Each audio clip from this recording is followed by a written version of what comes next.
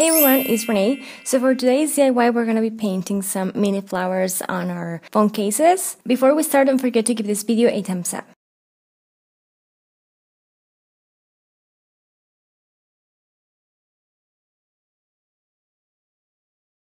So the very first thing that I'm going to do is clean my surface before I start painting because I want a clean surface to paint over with. Then I would highly suggest you to work over a piece of plastic bag or a Ziploc bag that you don't really use or you just use for painting just to protect your area. Then I'm going to just take my acrylic paint, my brush, and I'm just going to start painting, covering the whole thing. You can always apply some base coat or just a primer before you start painting to just, have better performance on your painting. Just go ahead and apply it. As far as for the black goes, I'm just going to cover the whole thing in black, giving my cell phone case a good couple of coats. I'm just going to be putting my cell phone or my phone case on the top of this bottle of paint, and I'm just going to leave it there to dry. I keep on saying cell phone, but I'm referring to my phone case, just so you know. So once my phone case is dry, I'm just going to go ahead with my purple acrylic paint. I'm going to start drawing a line with my toothpick and then like kind of a cross over that one, two more going across those previous lines. And before that dries, I'm just going to take this pink that I made, mixing some red and some white, and I'm just going to take another toothpick and I'm just going to place one dot in the middle and then just the petals, which are just lines. And as you gather your petals towards the middle part, because your purple is still wet, it's going to kind of do this kind of gradient, or just it's going to blend. You can obviously, choose the kind of flower you want to go for. I chose this. I don't even know what flower this is, but maybe this is a daisy. I'm not really sure. You can draw roses. You can draw many more things. Whatever, you want to go for, just do it. And I decided to work with a smaller design, but if you want, you can make them bigger. It's up to you.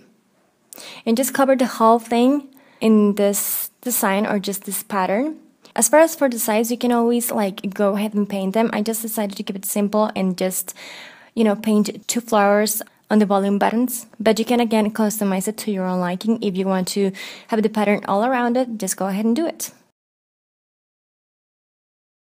Once that's dry, we're going to go ahead and paint those leaves. Now I'm using green and another toothpick, and I'm just going to pretty much draw triangles. Once I'm done with that, I'm just going to take lighter shade of green, and this is pretty much my same green with some white on it, just mix in, and I'm just going to draw for some kind of dimension, line going in the middle. And here I'm just showing you what I did with the ones on the edges.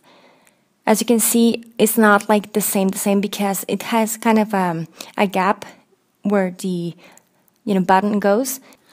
Okay, as far as for the top coat goes, I used for the first time Mod Podge, and I started with a regular brush. But as I saw it drawing, I was able to just see the lines of the brush. So I decided to switch in the last moment to using my sponge and just applying a second coat of Mod Podge, to just, with the hope of not seeing those lines, and I still saw them. So what I thought of doing is add more Mod Podge. So this cell phone case has 3 coats of Mod Podge. It's crazy. But again, it was the first time using this product, so I decided to go for a third one, and just before it dried, I wanted to apply, experimenting with the whole thing, a Ziploc bag on top, just so in my mind it was, when it dried, it was going to kind of grab the flat surface of a Ziploc bag.